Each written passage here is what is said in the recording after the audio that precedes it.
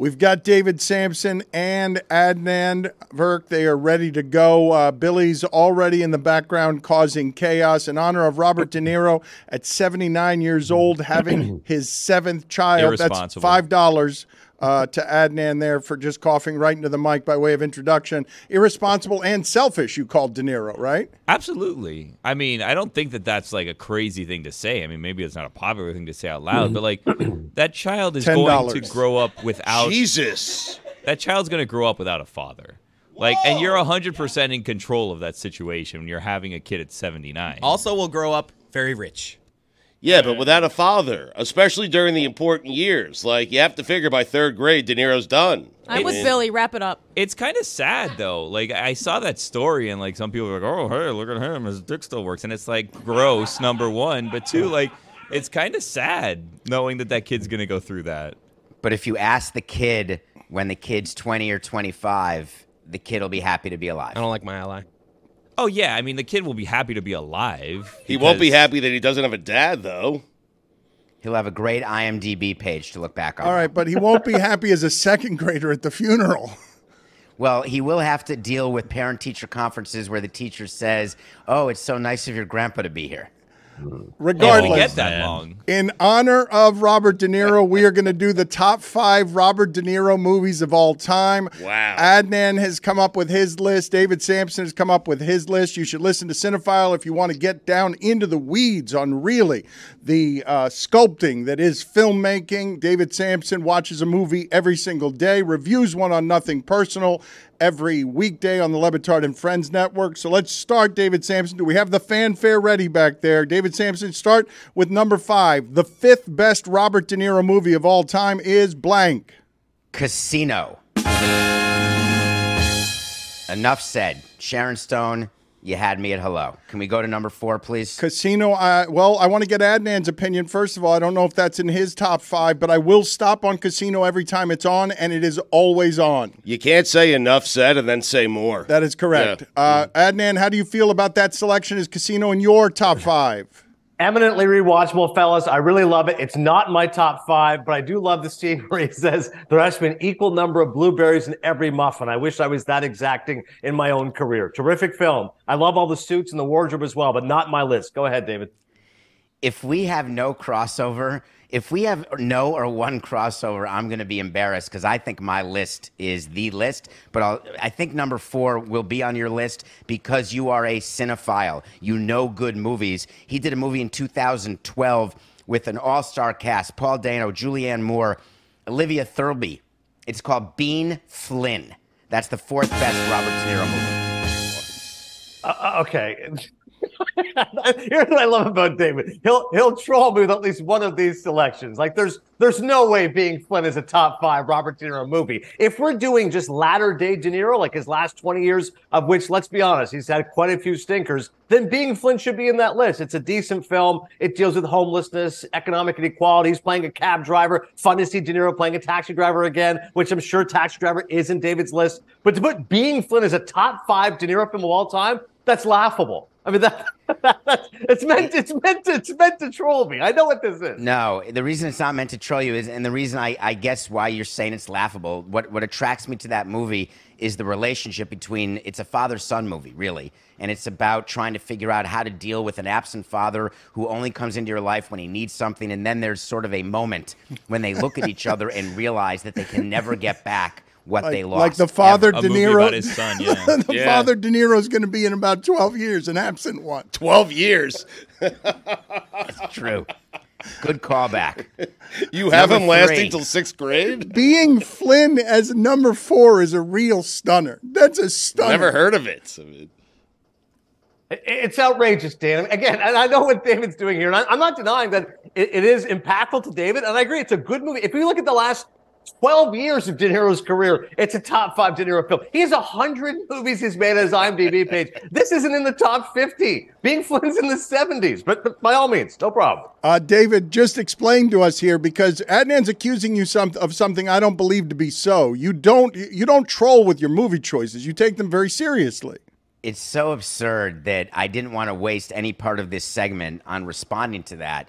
because trolling is triggering. Why would I do something to you, Adnan, simply to get a reaction out of you? That's not what makes me happy. What makes me happy is thinking through what movies are meaningful to me and coming up with lists that are real so we can give the audience a value added so they don't just look at, I bet what your top, by the way, I could name your top 5 because all I have to do is search for what are the critics saying that Bob De Niro's top 5 movies are, and there'll be your top 5 movies. That's not value added. That's like telling me that I should go sign Carlos Correa to a free agent deal or sign Aaron Judge to a free agent deal. That's not value added. Find me the next guy who no one's looking at. Carlos Correa currently hitting 185 right now, so I'm glad you didn't sign him. Struggling with the twins, but go ahead. Number 3, Samson. This has to be a crossover. I assume it's somewhere in Adnan's top 5. Goodfellas, which is the movie I stop on. I view it as a Robert De Niro vehicle. I'm still hurt and crushed that Paul Sorvino got overlooked during the most important part of the Oscars, which is the in memoriam, which made me absolutely crazy when they're cooking inside the jail cell. This is a true story, and I can absolutely empathize and love and relate to when he just becomes ordinary after he goes into the witness protection program. Ray Liotta does, who we just lost as well. But Goodfellas is my number 3 Robert De Niro movie. Outstanding choice by David. I mean, listen, as he mentioned, Sorvino is the avuncular figure overseeing all of them. Liotta, it's a breakthrough performance. Pesci won the Oscar, but De Niro's critical. He's the glue keeping it all together. The scene of Sunshine of Your Love, cameras slowly pushing in, smoking the cigarettes, never rat on your friends, always keep your mouth shut. He's right about it being a star vehicle. Without De Niro, they couldn't get financing for Goodfellas, if you can believe it. So great choice, David Sampson. Goodfellas at 3. My timing before we get to number 2 was pretty poor here just because I'm still learning where things are on the soundboard. But in reference to your casino scene where De Niro is telling the chef in the kitchen to have an equal number of blueberries in every single muffin, I failed here. Blueberries! My bad. Number 2, David Sampson. The Robert De Niro Al Pacino vehicle called Heat. Yes. Heat is a long movie, but it is a movie that gets you from minute 1 and ends in maybe one of the best ending scenes of any De Niro movie when you finally get Pacino and De Niro doing their on the airport, on the tarmac, sort of cat and mouse final scene. And then when they are together in the shot at the end, incredibly powerful. If you've never watched it, please do. It's called Heat. That's number 2. Outstanding choice once again by David. To quote Tom Sizemore, for me, the action is the juice. I'm in. And he's right about De Niro because he's lean and mean in this film, but also shows emotional vulnerability. His scenes with Amy Brenneman showing the fact he's got the range of a great actor. He's not just a guy who can play hoods and play criminals. This is somebody who wants to settle down one day, but cannot resist the urge to take out that son of a bitch, John Voight, and therefore completely kills him. But great choice by David. When he walks away from Amy Brenneman in that scene at the hospital, that is one of the most emotional scenes of a movie, maybe a top 20 emotional scene when he has to stay true to who he really is. That was De Niro, peak De Niro. Sorry, he kills Wayne Grove. Voight's on the phone. Go ahead, Dan. Adnan, spoiler alert. Adnan, is that in your top 5? It's not, Dan. No. Okay. I'm looking forward to that top 5. Also, the shipping container has assembled the top 5 as well. But the number 1 Robert De Niro movie, the number 1 movie of a selfish, irresponsible Robert De Niro is what? Midnight Run. It is the number 1 Robert De Niro movie. I've watched it, I would say, 70 times. Charles Grodin in a buddy movie, them going cross-country. To this day, when I wear a watch, I am pressing down on the watch, putting it up to my ear, wondering what time it is. Hey, do you have change of 1,000? Get out of here. Looks like I'm going to be walking. Midnight Run is the number 1 movie. It will give you a smile. It will give you a tear, and it will show you range, the likes of which we really don't see anymore. It's a great comedy and an excellent choice by David. And I interviewed De Niro. And years ago, I asked him. Whoa, good. I mean, I interviewed 17-minute interview. You can check it out on Cinephile if you want to check past episodes. But when he spoke about his favorite films, and David will appreciate this, he said, well, it's Raging Bull, and it's also Midnight Run. Like, he himself feels Midnight Run a real kinship to that movie. But again, as a number 1, ridiculous. Because as David pointed out, De Niro's not even the best part of the movie. Grodin's hilarious. Yeah. Dennis Farina is hysterical. Is this more on number 1? Put more on number 2 on the line. How can this be? It's a great movie and a great comedy. He's right. But you can't have a #1 De Niro movie in which De Niro is probably the third best character in the movie. There's no way. I can't do it. Put it on the poll, please, Juju, at LeBatard Show. In Midnight Run, was De Niro behind Grodin? Because I think he was. I thought Grodin's performance was better there. Adnan, let's bang through real quick your top 5 and then get Dave's thoughts on that before we go to the shipping container.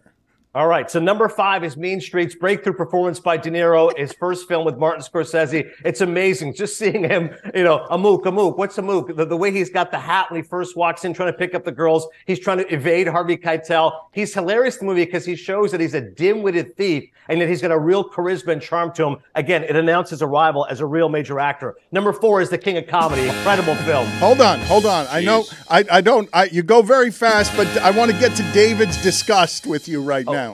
David, what's happening? It's humor. It's not disgust. I want to do one of these segments where we do each other's top 5 because his top 5 is That's so a funny idea.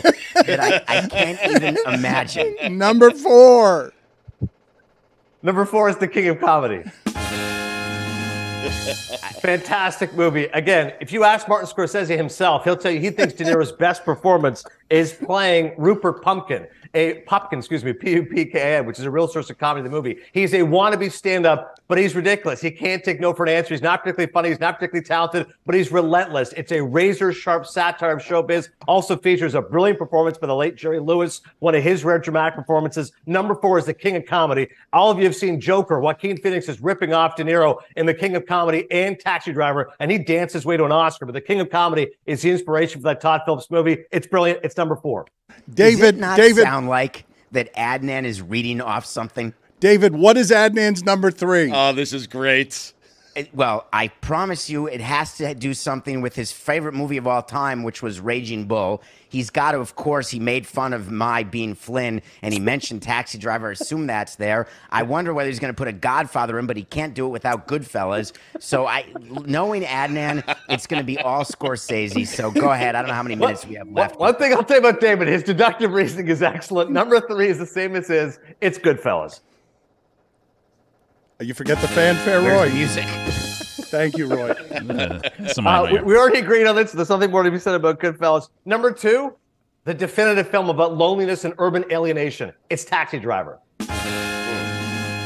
Travis Bickle, a character that has literally inspired so many other real-life people and actual actors themselves. Nobody gets inside of the character like De Niro. Drove a cab for months. This was after he won an Oscar, by the way, for The Godfather 2. Somebody recognized him and said, oh, my God, what's happened to your career? Now you're driving a cab. But he was so steeped in the mythology of this character. And again, there's so many people out there like a Travis Bickle looking for an outlet, looking for emotion, looking for a connection. De Niro was able to tap into that like nobody else. That's number 2.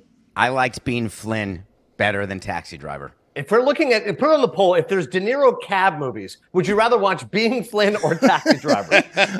Number 1, Adnan. It's such a great question. Number 1 is Raging Bull. All right. It literally, how could you say all right? It's like the greatest movie ever. De Niro pulled on 60 pounds for the role. He was so good as a boxer. Jake LaMotta goes, he actually could have fought. I'm not saying he could have been the middleweight champion of the world, but he could have been a boxer. That's how good he was. Then he puts on 60 pounds. He's this fat failure doing terrible stand-up in New York City. It's a performance that literally changed his life. He won the Academy Award. It inspired so many actors. Raging Bull. Give me a stage where this bull here can rage, and though I can fight, I'd much rather recite. That's entertainment. If I went to AI or Chat GPT and said top 5 of anything regarding Robert De Niro, Martin Scorsese, or directors of all time, I believe that AI would deliver the exact same top 5s that you do. All right, let's do that here. Let's find on Chat GPT or whatever the hell that thing is. Let's find what we need to find there to come up with artificial intelligence top 5. But before we do that, the shipping containers top 5. I want to get Adnan and Samson's thoughts to the shipping containers top 5. Number 5 from the shipping container. That's right, Dan. We wanted to make sure that these movies were not excluded from these ever highfalutin lists. I asked for number 5. Number 5, The Intern. The Intern. Cast, Anne Hathaway, Renee Russo. Number 4. We got it. Dirty Grandpa. Aubrey Plaza having a moment. Autobiography, too. Christ almighty. Number 3. Maybe the best cast De Niro's ever been a part of, Shark Tale. Number 2. Meet the Fockers. I like Meet the Fockers. It's like the first time I saw him be funny. Number 1. Of course, Little Fockers. Don't you mean Meet the Parents, Dan? Yeah, I'm about to say, yeah, David's right. Meet the Parents is My better bad. than Meet the Fockers. No, or Meet the Little Fockers. Little Fockers. Obviously blows him out of the water. Meet the Fockers was with Hoffman. What? And I think Streisand. you meant Meet the Parents, Dan. I did. Can you confirm or deny that? I did. I meant Meet the Parents. I've Don't been tell fine. Dan what he meant. Dan meant he liked Meet the Fockers better than Meet the Parents, okay? I have nipples, Greg. Can you milk me? That was Exactly. good. That was That's a Meet good the one. Parents. That's Well the done. one. Jessica's right. That's what should be. Meet the Parents. Yeah, It's our list, not My yours. bad. I'm sorry. Stop Have your own screaming at shitty me. list. Gentlemen, thank you for being on with us. We appreciate No it. Cape Fear, no Ronin. I mean, Cape Fear, great choice. Good Analyze movies. this. I thought Analyze This would make the top 10. All right. What about Analyze That? No, that's not as good. That That's was the our sequel. What 6. the hell's wrong That's Fletch Lives. Do we have the AI yet? Was artificial intelligence? Because I do believe the artificial intelligence De Niro list would look more like Adnan's than Samson's. I'm working on it. Okay. Are you subscribing to ChatGPT right now? I'm trying to find someone at Metalark who is subscribed so I don't have to subscribe.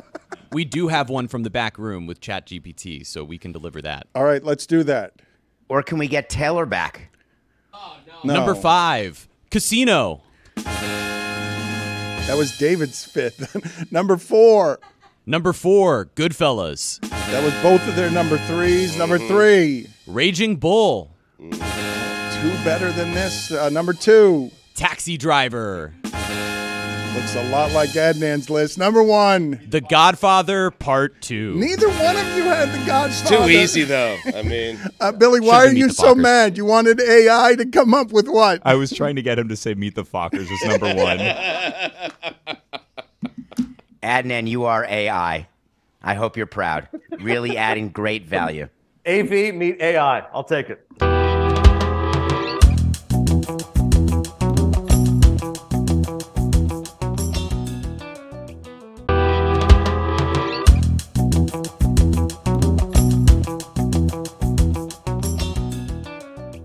If you've been listening to this show, every minute of it, you know that earlier I mentioned that Sequest, the beloved NBC show starring Jonathan Brandis and Roy Scheider, correctly predicted a Marlins World Series championship. I say incorrected.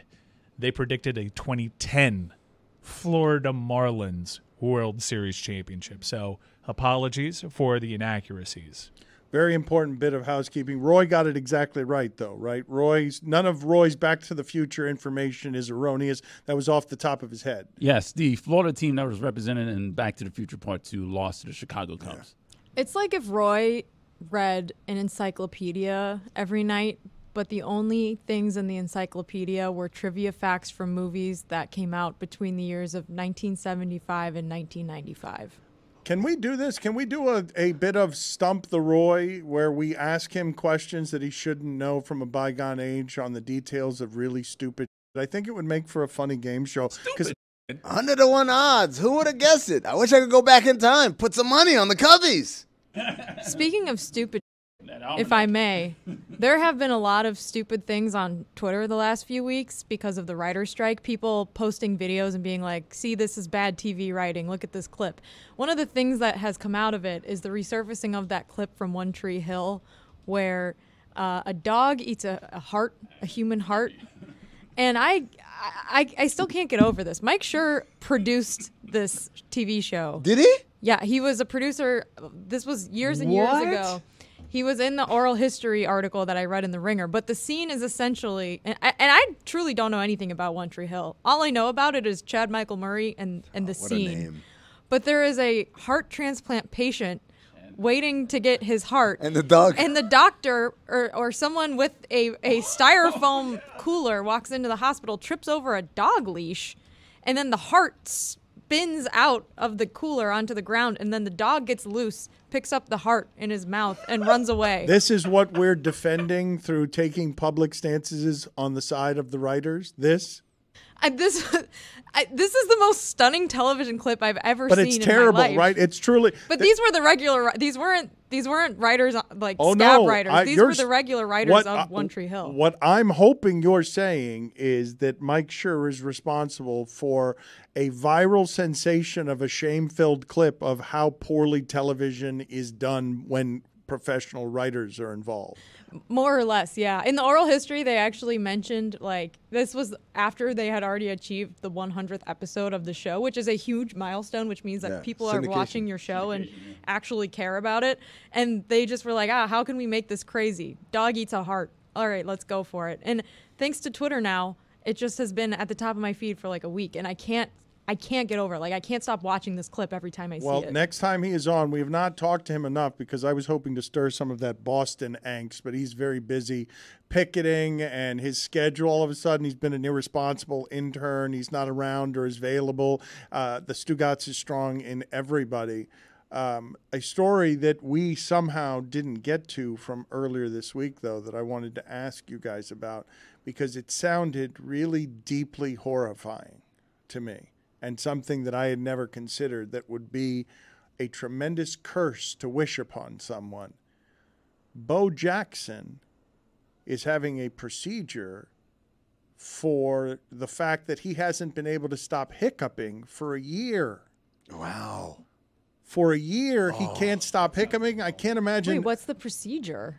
I didn't know there was a procedure. Wait, the procedure should be the doctor's like, we're going to put you under anesthesia. We're going to do a procedure. And then you come out of the procedure and the doctor's like, it didn't go well. And you're like, It's called did it work? I thought you were going to say, we'll put you under. And then you come back, boom. The cure for hiccups is aren't there supposed to be a couple of them? Yeah. You scare somebody. There's another one though. That's Well, there was hold your breath. There was holding your breath. He says he's tried everything, and then he mentioned smelling a porcupine's butt. And I haven't heard that one. I looked it up. It's just a joke he was making. Chris Cody. I was like, this would be an odd remedy. Did you guys know that was a thing? I I think he's going for something, bud. For a second there, I thought Chris Cody looked up something else. Like, well, Looked up the butt. I get it. when you go tried everything. This seems a horror. The sleep has to be impacted by this. I'm assuming it affects the sleep. When I assume hiccups, I don't know if it's normal hiccups that every couple of seconds you're hiccuping, which I imagine would deteriorate your body in a way that was pretty horrible if you were doing it always for a year. the worst hiccup is the one that has a longer space in between hiccups because you always think maybe it's gone now, and then right when you think like, oh, I finally It's got to cured be it. torturous. So you'd prefer just a constant rhythm of them? Yep. Wouldn't you prefer if you're gonna have it for 10 straight months? I'd at least prefer. Oh, maybe sometimes I get 20 minutes where it goes away. No, dude, because then you think, oh, I'm cured. I would rather be constantly miserable than being told you're not miserable anymore. Ha! Psych, you are miserable. That's the worst. Do you believe you can hiccup in your sleep and sleep? No. you'd wake up. No, you've gone too far. Well, but this is. But I know the sleep thing is how are you eating? Because when I have the hiccups, I can't eat. Like, you can't eat food. Well, you got to be quick. Yeah, you got to be faster than that. But how do you sleep? And how do you shower? Did Oh, any you of can shower you? easily. Did any of you shower? I don't know. I mean, you might inhale some water. It might go down your nose. No. I believe that most of the people listening Wrong to pipe. this, like me, are receiving the information of Bo Jackson, one of the greatest athletes ever, hiccuping, can't stop it, needs to have a procedure, been dealing with it for a year. I think everyone's reaction is to recoil there and think to yourself, I did not realize that hiccups could grip you and not let go. Yeah. You know what the most torturous part of that might be? Everyone that's introduced to you having this issue, thinking they're the smartest person in the room. Did you try drinking upside down? Yeah. You don't think Bo knows? Bo knows. Bo knows. Bo's tried it all. Did you try drinking out of the front of your cup? Bo knows. He's tried everything, including sniffing a porcupine's butt. I mean, he may have tried it. I actually just mentioned drinking water this morning. I had water go down the wrong pipe. We all agree, right? That's the worst. It's That's even pretty worse than bad. 10 straight No. months of hiccups. I mean, well, yeah, if it results It in is death. scary. And then we got to thinking, shouldn't we by now have like multiple pipes? Or it should be one pipe. It should be one pipe. That's what it was. Because What's the deal We have too many pipes. How would you eat and breathe if you had one pipe? The body needs to figure out a way to know, is this air or is this water? It does generally. No. That sounds like a segment on a show. But every inside once the in a body. while. Is this air? Hey, and I'm your host, the Windpipe. And today we're playing Is This Air? Our contestant today from Pittsburgh, Pennsylvania, Jessica Smetana. What happens there when it goes down the wrong pipe? Is like I start to drink and my like esophagus is just like, oh, I don't know. He's definitely not drinking right now. Here's your first item, a marshmallow. Ding, dong, ding, dong, ding. Oh, sorry. It was not air. Even though mostly it's not technically air. Tell her what she's won, Michael. Cotton candy. Thank you. Chris, I don't agree with you, and I don't think the audience would agree with you, that something going down the wrong pipe is worse than 10 months of close. hiccups. 10 months? The wrong pipe is scary. I had water go down the wrong pipe while I was crossing the street last weekend in New York. West Side Terrifying. Highway, to be exact. Terrifying. I was walking across the highway like, I'm okay. Because everyone's trying to decide if they're going to give you the Heimlich or not. And you're like, I'm okay. Because you always have to start talking like, wrong pipe. Don't touch me. I'm good. I'm good. I can't a real imagine. struggle. I can't imagine a lot worse of a feeling in my temporary panic. You say water's terrible. I had that happen to me in college with Rumpelmans, the thick peppermint schnapp. Ew, it went down your esophagus? I haven't been able to have it since. Obviously, it was just a syrupy, like burning. Did it burn? Oh, my Shooting God. toothpaste. I mean, and I'm coughing and scared. Did it come out your nose? You ever have that where it goes down the wrong But pipe? 10 and it months comes of out? hiccups. 10 months of hiccups. I saw someone in one of these stupid TikTok things smoke a Carolina Reaper. Like he put it in a bong and he smoked it, and it looked like the most pain I'd seen someone undergo. Freedom Part 2. Didn't vet the pepper. Two Americas. Freedom Diet 2. Free This dumber. time, they're dumber. They want us to do it again. Free dumb and dumber? No. Pipe? No. Not doing it. Why not? As we covered earlier, not doing You it. guys, I feel like this would be a great thing in the new studio. Oh, it'd be awesome. How comfortable this place is. You guys are talking about a trauma of mine. I've had 2 mental health breakdowns. One of them happened after Freedom. What if we only got to work once a month, but it had to be a 24-hour show once a We month? did this bit. Oh. under Freedom. I'm so down. Those other 30 days. I like how now everyone's on board. Remember, Chris, when Oh, you first spotted, everyone was like, no, that's terrible. What kind of life would that be? Now everyone's like, yeah, give me 24 12 hours. 24-hour shows a year. Oh, my God. And then the rest of the year we don't work. We're just chilling. That's the Howard Stern schedule. Did you see this about Howard Stern? Yes. About Howard Stern. Do you guys see this? We covered it, but I would love your perspective. I didn't see it. Okay, so Howard Stern was complaining that, like, the players at Knick games don't know who he is. Like, they come up and they say what's up to Spike Lee and they hang out, but they don't say anything to Howard Stern. And he surmised that this is because he's white. That's why they're not coming and say what's up to me. This is kind of like the John Mulaney bit, right? Like no one in rehab knew who he was. You felt maybe it's just because you're not that famous to this Dude, group of people. Let me tell you something. That part of that stand-up spoke to me so goddamn loud, man. Because that's happened to me where it's like exactly how he described it, where it's like, okay, I mean, like, prepare yourself. There's going to be a bunch of people who want to ask a bunch of questions about the playoffs and stuff. Just be cool. And then you go in and you're just waiting and everyone's kind of being normal and like, what's going on? And then finally someone asks you what you do and you're like, what I do? I just skeeted. Let's hear Richard Dreyfuss out. I'm saying let's hear Trump out. Wrong pipe. I thought you meant something different. I'm just wanting to come to America, all of you now, and say, I mean, it is acting, isn't it? When does it stop being acting? I got it all wrong on Trump. Have you watched The Little Mermaid? Last night, he changed my mind. It was the charisma. Can we talk about how Big Joe Harper looks like the seagull from Little Mermaid? No, they did this to him yesterday in the shadows. They weren't too scared to do it to his face. The cowards. The cowards. 24 hours later. It's uncanny. It's unbelievable. Guys, it's uncanny. It's ridiculous. No, it's a dingle You're hopper. a coward. You're a coward.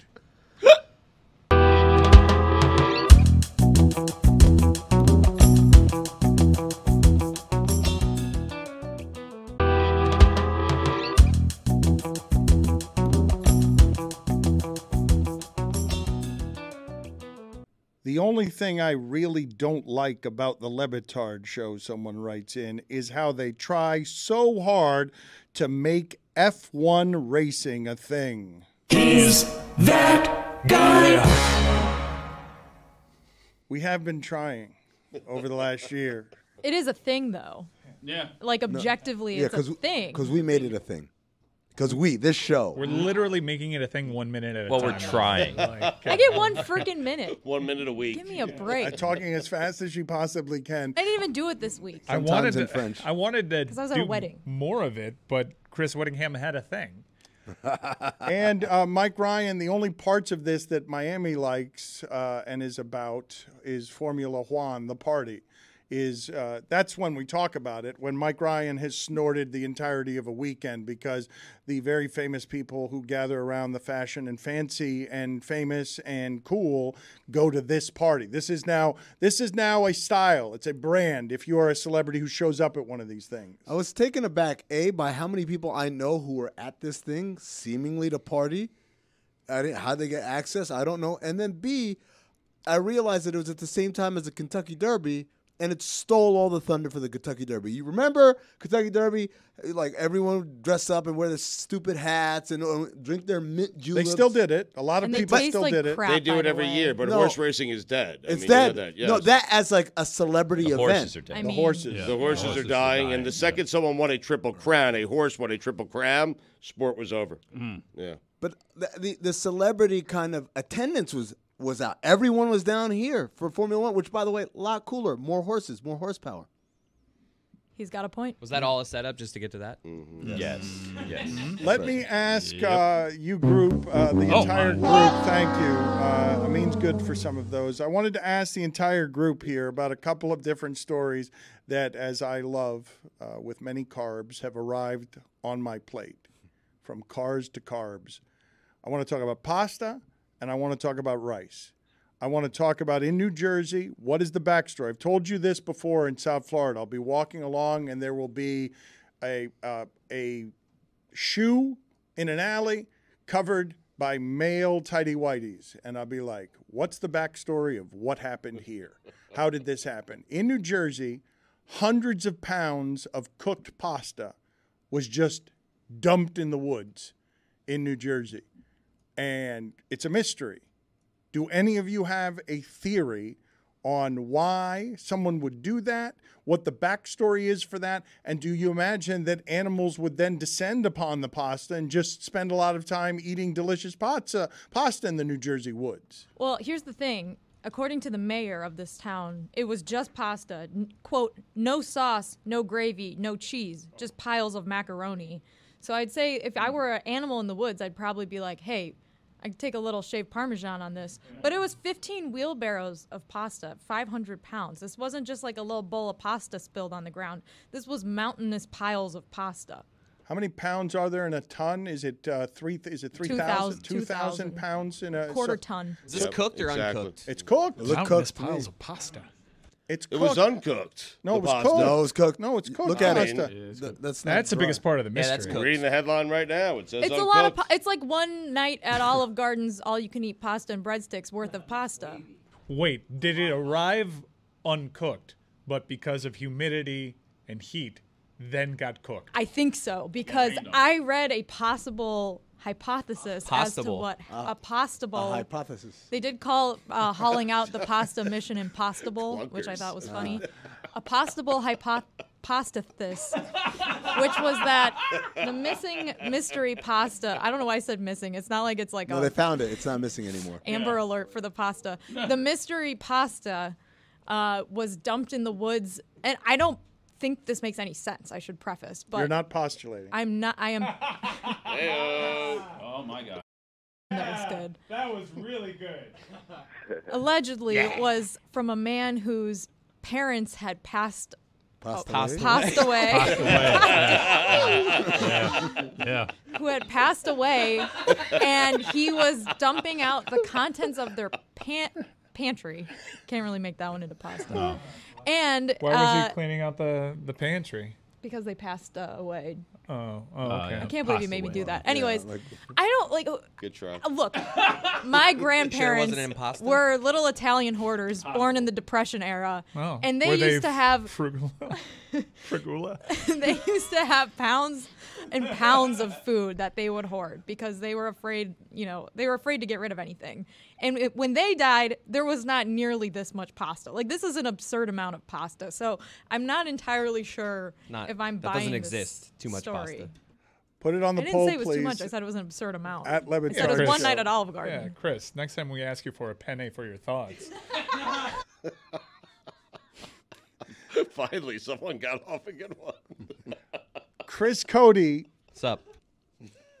You have said something, and I did not know that you cooked at all. Your father is a very good cook. I was not aware that you were a cooker, but you made an admission, also in the carb category, that you do not wash your rice. Correct. And a lot of people looked at you with a lot of judgment. It didn't feel like that was a comment you made and then were able to defend it with conviction before a bombardment of people I also didn't know were cooks really berated you for not washing your rice. Yeah, I think that everyone's full of it. I think that it's first of all, I don't want this. This is not a blanket statement of I don't wash I am things. full of rice, actually. I wash my fruit. I wash my veggies. Anything I feel like has been fondled before I got it. If it's something that can be grabbed, like the actual thing that I'm going to be eating, I'm going to wash it. But the rice, okay, do you guys wash your pasta too? Like, tell me why I have to wash rice. I do wash my pasta because I eat gluten-free pasta because my life is sad. But you're supposed to wash the starch off of it. And, like, rice flour, there's, like, a film on it. And if you wash it off, then it tastes better. All right. It cooks better. All right, I will try it. I thought it was just like a germ thing. No, what? You thought it was a germ You thought people were Why do you wash off germs rice? Why do we wash off fruit? Because of germs, no? You thought it was a germ thing, though? I mean, yeah, I did. It's in a box. That's why I don't wash it. Well, I'm with you. Thank you. First of all, everyone in here, no one wants to say. Is anyone gonna? Have you never washed it and seen Thank you. the white water come off of the rice though? No, because I see that. I see it come off when I put it in the boiling pot. Yeah. I don't do that. Did you think it was because of the pasta sides? Oh, Go damn, you're go good. sit No, in the no, penalty no, box. no. That's Pretty good. good. Penalty It was box. pasta signs. That's See what you good. did there? You can't get sent to the penalty box for a Keemnix laugh. I got you. It's just, come on. Every time I do something like this, everyone wants to back away. Mike at least is admitting here that he does it as well. I do wash my rice and my pasta in boiling water. Yeah, same. Where all the stuff comes out. Yeah, and it tastes fine. I just want you guys are looking at me like my rice must taste terrible. No, I'm looking at you funny because you thought that it was like a germ thing, I mean, which is funny. Wait, so you're telling me with an apple, like when I wash off my fruits and veggies, what am I washing off there? That is a germ thing, but it's okay. there's What a fool I am to think that the rice thing was a germ. There's also wax on the outside of produce that you can like wash off too. For Chris, a lot it's of you them, thinking and the pasta pesticides. in the box is a germ thing. It's not a germ thing. She's just giving you a way to improve your pasta. That's all. It's intriguing to me that she says it'll make it taste better because since I thought it was a germ It's a thing, texture thing. I'm intrigued by it now. I'm gonna try washing it. You don't wash fruit because of germs. You wash fruit because of the pasta sides. It's both. Jeremy said the residue is still on it, so you're trying to rinse all that off. There's also little buggies that you see sometimes, and they little put it buggies. like underneath a microscope, which is like really gross because you can't see the buggies because they're so little whittle. I think that we have someone else in here. I bet someone But in here's the thing. Someone around here doesn't also wash the rice, and they're too ashamed But to you- say it. Well, Mike's Rick the only Tony's one not with the here right guts. now. Hold on a second. Dan doesn't wash his rice. I could tell. I could see it in his eyes. You know that this is weird because you brought this up for this exact thing. Like, if you thought this was normal, you wouldn't have brought this up as a topic. Like, you brought this in and said, I have a controversial take. Well, because you know that you're going to get this pushback. It was just because I was. You can't pretend I was like you're reading- surprised. Like, oh my God, I can't believe everyone's attacking I was me. watching a YouTube video and a recipe, and they were like, make sure before you do this rice part, wash it. And I was just like, skipping that part. You thought they were being a linguine? And it just, in my mind, I was like, am I weird for this? So, It's more of a rinse than a wash. You know what I Right. mean? Like, you're not putting soap in there. You're just kind of like rinsing it off. No, you should put soap in there, too. This Oh, segment yeah, has taken such a far folly from where it started.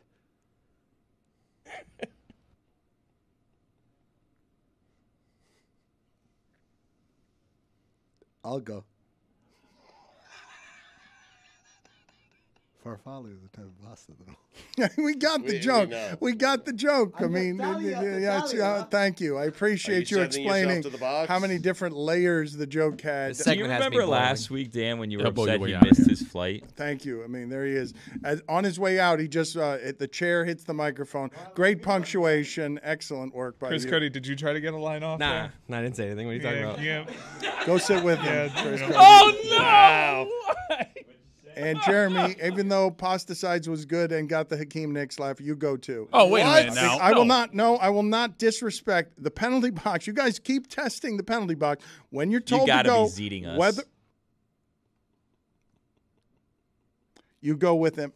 We're gonna have such a Bucatini And cast in it's here. too bad because I wanted to talk to you about Meg 2 and the shark that ate a dinosaur. I wanted to talk to you about it, but you blew your chance. I knew you were interested in that movie and you couldn't help yourself, and you got to be zeeting me. Is just go yourself.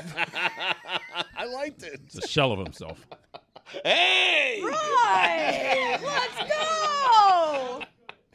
You got your elbows out. Thank you.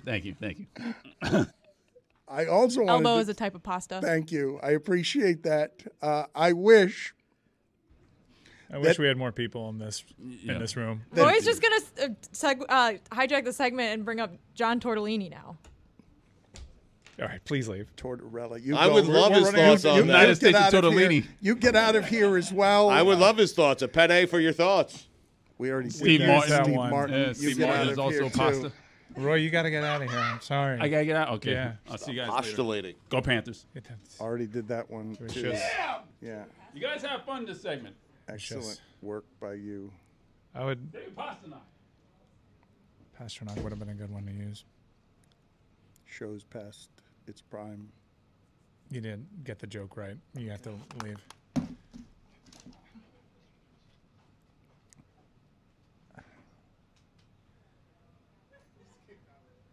There's no one else to kick out. 10-day Taglioni isn't here. I'll leave.